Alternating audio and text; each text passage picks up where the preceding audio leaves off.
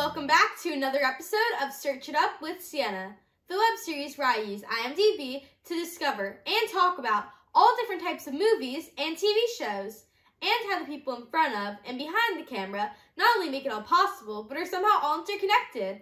I talk directly with the talent about their backstories and experiences on and off set, and what they're up to today. On my last episode, I talked about Schmigadoon with creator and writer Cinco Paul. Martin Short played the leprechaun in Schmigadoon, and he played the unforgettable Frank in Father of the Bride.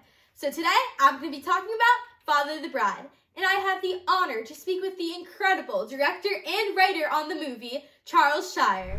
Father of the Bride is a classic comedy movie starring Steve Martin and Diane Keaton, who played the parents of Annie, played by Kimberly Williams Paisley. Basically what happens is Annie goes off to college, and she was in Europe and finds her true love, and when she comes back from college, she tells her parents about how she wants to get married to this guy, and they kind of freak out, especially Steve Martin, who plays the dad. But then what happens is, I guess they go through with the wedding, so they go to Martin Short, who plays Frank, and he's the crazy, funny wedding planner, and the whole movie is just about everything crazy happening during this wedding, trying to prepare it so quickly and on such short notice, but it turns out to be this great and hilarious movie, and the cast just works so well together. In addition to his work on Father of the Bride, Charles Shire's other classic movies include Private Benjamin, The Parent Trap, Irreconcilable Differences, Alfie, The Noel Diaries, and more. And now, without further ado, here's my interview with Charles Shire. Do you remember your first job in the film and TV business? Yeah. The thing is, I grew up on movie sets because my dad was in the movie business. So every weekend, from the time I was probably 7 or 8, I would go to movie sets. So it was something that I was very used to. My first actual job was, I guess it was, I was a trainee in the Directors Guild. I was in the first class of trainees at the Directors Guild, and that was probably my first job. And I worked as an assistant cost coordinator or something at the Mirish Company, and it was a job I was not well suited for because I was somebody who failed mathematics, in school and stuff. I failed Algebra 1. I was horrible at the job, and it was difficult for them because my dad was kind of one of the founders of the Directors Guild. So for the Mirish Company to say this kid has no talent was, I think, a hard thing to do.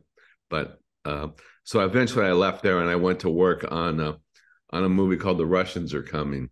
Norman Jewison was directing, and I was like the third assistant director. I was like 21 years old or something. Like you mentioned, your parents were both in the industry. Did you always know you would go into the industry, or was there something else you wanted to do before you became? No, there was nothing I wanted to do before. I mean, look, truthfully, I was a horrible student in school. I was pretty good at writing, so I won some essay contests and stuff like that. And I knew basically if I don't get into like movies, I could maybe be in advertising, or I could maybe write speeches for politicians and stuff like that. But I wasn't going to be a doctor or a lawyer. I wasn't going to work at a bank. I knew my options were pretty limited, which, and thankfully back when I was starting out, it was easier to break in than it is now, but it was still hard, And I read that you love writing, and it's something that I also love to do now. What is it that you love about writing? I don't love writing that much. I like when I'm finished, and it's like Dorothy Parker said, the great writer. I hate writing. I love having written, because when you look at it, I like it. There's a certain feeling, I think, when you're writing, when you get on a roll. It's probably not unlike being a musician. I mean, I can play a minuscule guitar, but just if I've ever done that with somebody else and you get in a groove, it's just a great feeling. And it's that way when I wrote with Nancy, and if we got into a role, and we were feeling good about what we were doing. It was great. It was a real high. Yeah, writing's hard, man. Mm-hmm. It's really hard. It's really Yeah. hard. It's just, directing is a lot easier. Yeah, and on to my next question is just had to do with directing. What got you interested in directing, and what was your first directing project? My first directing thing was I did an Odd Couple because I was working for Gary Marshall and Jerry Belson. The reason I became a director is because uh, I didn't want somebody else to screw up the movie, and that's kind of, and with Private Benjamin, which was our first big movie that we wrote, I mean, I rewrote other movies like Smoking the Bandit and House Calls and Going South and stuff like that. But I was just a writer. I was just a hired hand, which was okay. But Private Benjamin was a work of we really loved that movie. And then the director, we didn't see eye to eye with the director so much of the time. And I just said, I can't, we were the producers, but I just felt I can't do this anymore. I have to control. I have to not control so much. I can't turn it over to somebody who doesn't see the movie that we see. Yeah. And he did. And that was it was a war zone, that movie. It turned out to be a big hit, but it was not easy getting there. And now let's talk about Father of the Bride. It was based on an older movie with Elizabeth Taylor and Spencer Tracy. What gave you the idea to remake that movie? It wasn't our idea. Steve Martin came to us with it. Oh, really? Yeah, I had never seen the movie. I don't know if I'd even heard of it. Now I knew of Vincent Minnelli as the director was a really good director. I love Spencer Tracy, of course, Elizabeth Taylor. But we watched the movie, me and Nance, and then we loved Steve Martin. He was in New York at the time, and he was interviewing 3 different writers for the movie. And so we got on a plane to New York, and I hadn't read the script that he wanted to have us rewrite yet. And I read it on the plane for the first time, which was pretty irresponsible, actually. I'm going to New York. I haven't read it.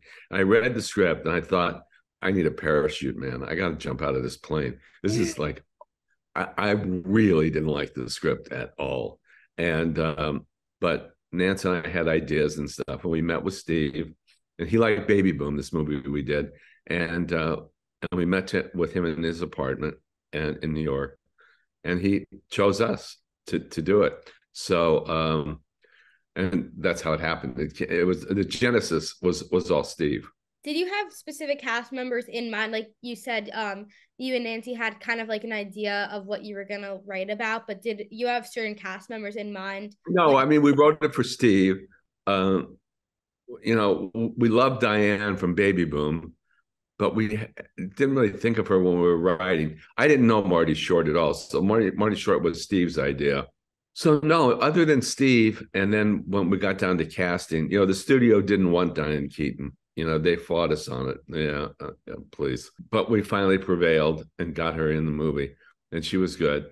But and then Marty was great in the movie, and Kimberly Williams was somebody that we found just by auditioning. She was going to Northwestern University.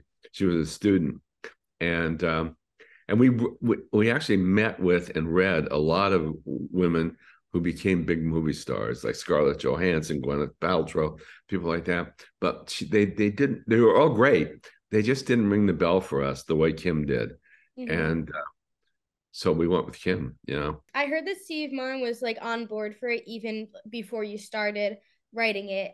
But how did he choose you? How did that come about to you guys? Well, he had 2 other people he really liked. I don't know. I guess we had a good meeting with him, and that's what he responded to.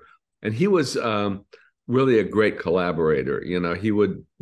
I remember whenever we were doing the movie, he would say to me, "When you have the scene the way you like it, tell me, and because I have an idea, but you get it the way you like it first, and let me try my idea. And if you like it, you like it." Every time we tried his idea, it's in the movie. It was always better than ours, you know, because Mhm. he's so brilliant.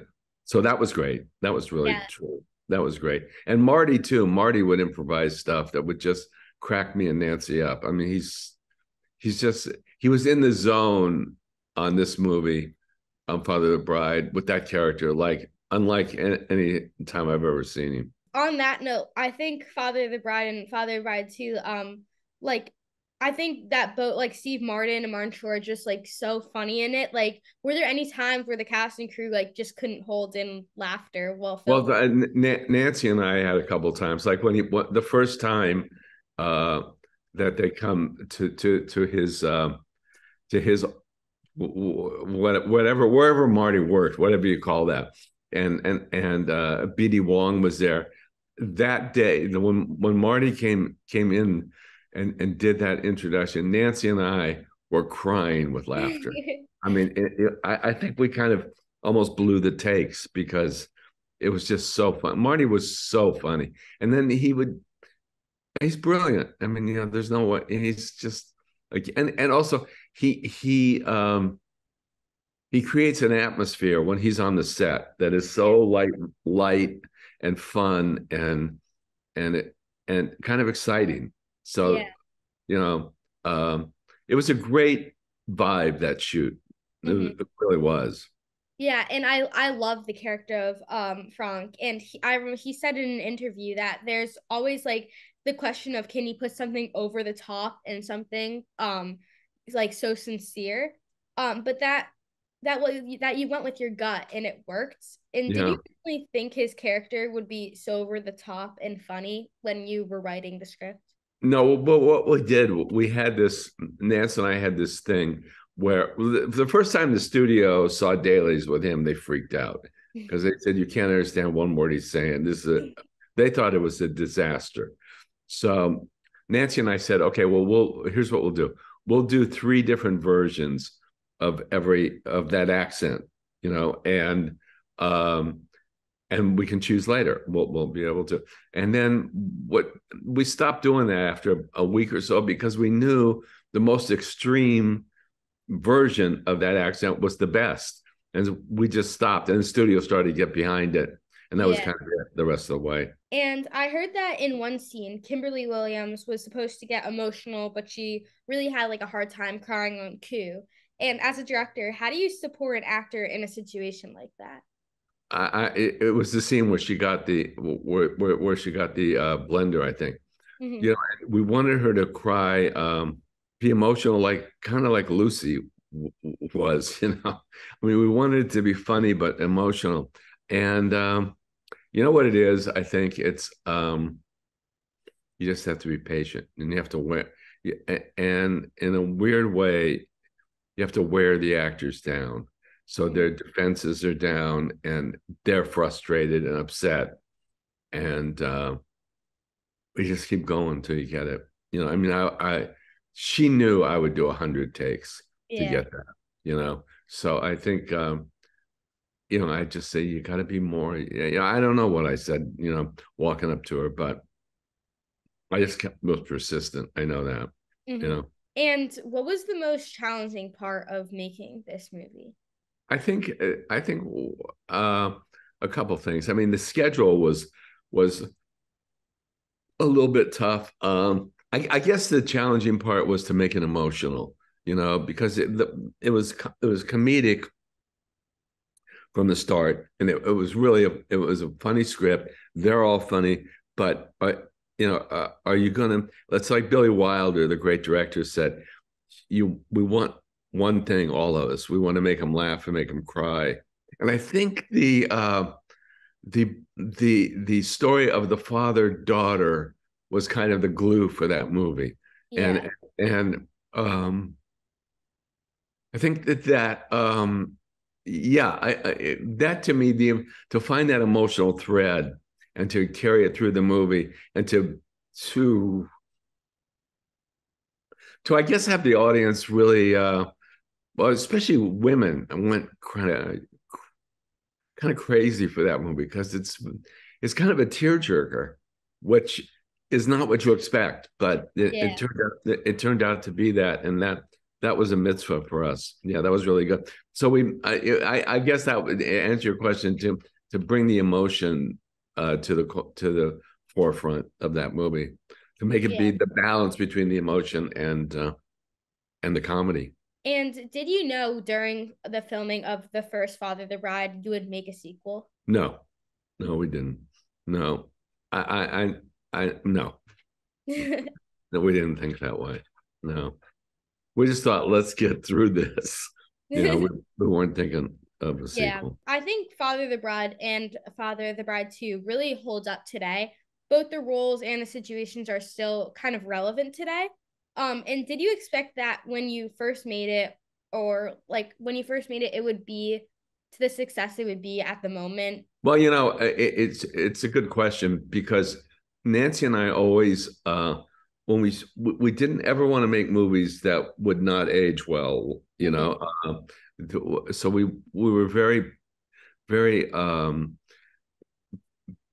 aware of the fact that we wanted it to be a movie that would last so we don't have reference jokes and stuff like that. We try to make it a movie that lasts through the ages. We always were aware of that. We didn't want to make a movie of the moment ever. Yeah. And that's all our movies. We always felt that. That's Baby Boom, Private Benjamin, all of Irreconcilable Differences, all of our movie, Parent Trap. We tried to always be, a movie that would last through the Yeah. ages. Yeah. And like you mentioned, actually, for my next question, I was gonna ask Parent Trap. I recently just watched it for the first time. I've heard so many good things about it from all my friends, and everything. It's such a good movie, and I watched it. It was amazing. I loved it so much. And I think it also really, like, on that line too, still holds up today. But what was your favorite memory about writing that movie? Well, that was a movie that, the Haley Mills version. I don't know if you've ever seen that. Nancy loved that movie. So it was very much her passion to do this. So I would say it was the kind of movie where we were very loose writing it. So it kind of flowed, that movie. And I remember when we were doing screen tests, I think we're testing 5 girls, maybe 6 or 7, I'm not sure. But I know the minute that Lindsay was second or third up, and the minute she tested, I said to Nancy, we'll never beat this girl. She was just, she's really brilliant in that movie. She became those 2 girls, and Yeah. it's kind of amazing. Yeah, definitely is, and it's definitely really hard to do, to be two different Yeah. characters. And Well, Haley Mills did it, and Haley Mills was a great actress. So I mean, she's up there. yeah, Lindsay's up there. Yeah. and I also recently saw Noel Diary, and I also love that one. What are the big differences to filmmaking now versus when you first started, and what do They you don't miss? pay. They don't. I miss that they don't pay you as much. That's what I miss the most. Uh, Noel Diary, I have to say, was a joy to make, because the cast was great. Netflix was great to me. I mean, they didn't pay me that well, but they treated me royally. I never had an argument. They were just so supportive and great. And the movie turned out really well. I mean, it was a big hit for them. And I love Justin Hartland. I love Barrett Doss. And I loved everybody in the cast: Bonnie Bedelia, James Remar, Yeah, Essence Hawkins. They just all were great. It was just and it was a movie that was shot in 26 days, but it worked, man. It was just because we were all on the same page. So yeah, it was really cool. I love yeah. that movie. It was Yeah. really cool to watch. Yeah. And are you working on anything at the moment now? Well, I am, but we're on strike, as you know, and Yeah, I have 2 movies that I'm putting together right now, but I can't do much with them because of the strike. So, but yes, I do. I have stuff, and I'm working on a 3rd script that I'm writing with my friend Mark Klein. So yeah, I'm busy. and my one last question before I have like a final little like game almost. What advice would you give to the next generation of filmmakers? I think you got to, I guess you have to make movies. You have to keep writing. You can't give up. but it's brutal, you know, and it's you have to be true to yourself and you know, I mean, like I think Nance and me and I think we maybe wrote at least 30 drafts of Private Benjamin. Oh, We wow. never stopped, you know. I mean, we don't, you know, every movie I've made, I've written just endless drafts because I never think it's good enough. And I think that's how you have to try to make it as absolutely good as good as you can. And that goes for writing the script or making the movie. And you know, my son, one of my, I have 4 kids. One of my kids wants to be a movie maker, and he's making movies now. And I see it's hard, man. It's really hard. Yeah. Get good actors. I guess that's the other thing. You know, I mean, that's really important. Bad actors will sink you. Yeah, definitely. So finally, I just started doing like an experiment with my guests almost. And I'm building a story with them. So you're the third guest I'm asking for the input from. My previous guests were Kieran, who was the costume designer, the Descendants movies, and Cinco Paul, who wrote Despicable Me movies. But this is the story so far, and then you just add like a line or two to the story, and then it'll keep adding on. Okay. So once upon a time, there was a young girl who was very quiet in her own way. She had dreams of becoming a creator and a talent. And that little girl had a mother who poured everything into her and who was her biggest support and her biggest cheerleader. And she encouraged her to go into the world and do amazing things. But then, one day, the girl returned home to find that her mother had disappeared and she was so dependent on her mother. But now she was alone in the world and she felt like she couldn't possibly pursue her dreams without her mother. Then she finds a clue about where her mother might be, and she goes on a journey to see if she can find her mother. So now you can add on a couple lines to the story. She gets a phone call in the middle of the night, and it's her mother saying, "Please don't try to find me. I left because I had to leave. I'm sorry, and I'm sorry." Those are good. Those are good. It's definitely going to keep the story going. Thank you. Yeah. You're great. God bless you, man, that you're doing this. Thank you. At 13, it's amazing. It's great. It's just great. Thank So you. your parents should be really proud of you. Thank you.